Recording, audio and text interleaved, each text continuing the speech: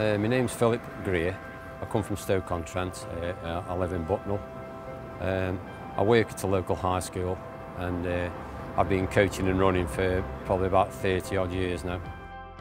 What influenced me is when I was a child, I had a rheumatic fever and I was paralysed from the waist down. It's quite severe rheumatic fever. It leaves you with a weak heart and you can die from it, and very often people do die from it. But I had it for about 2 years. I lost the use of my legs. It made me more determined really to prove the world wrong, and I knew deep down inside that I was a very strong and determined person, even as a child. And I knew that if I was given the chance to get my legs back, I'd prove everybody wrong. I then went on to a rehabilitation centre and bit by bit I got back the use of my legs. By the time I was about 8 or 9, I was starting to walk again. 1982, the Potteries Marathon arrived and I knew I could run a really fast marathon. So I set about getting myself a coach, Dave Hollins, and Dave spent the next 10 to 15 years coaching me and training with me. And over that period of time, I've run 28 marathons now. I've run in 9 national championships, over 4 different distances, on the road and on cross country.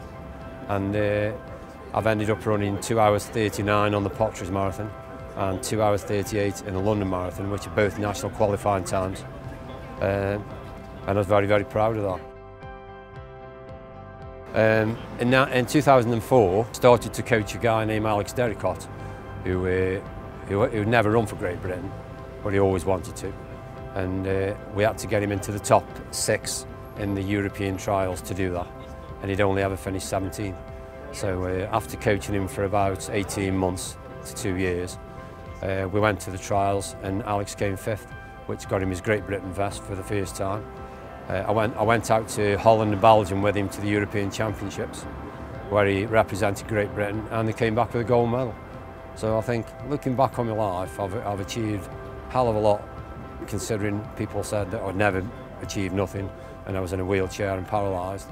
And to put the pinnacle on all my career, I've now been chosen to carry the Olympic flame through Stoke-on-Trent, which is a city I've lived all my life in, and I'm very proud of it. And nobody will be a prouder man when I carry that torch in oil.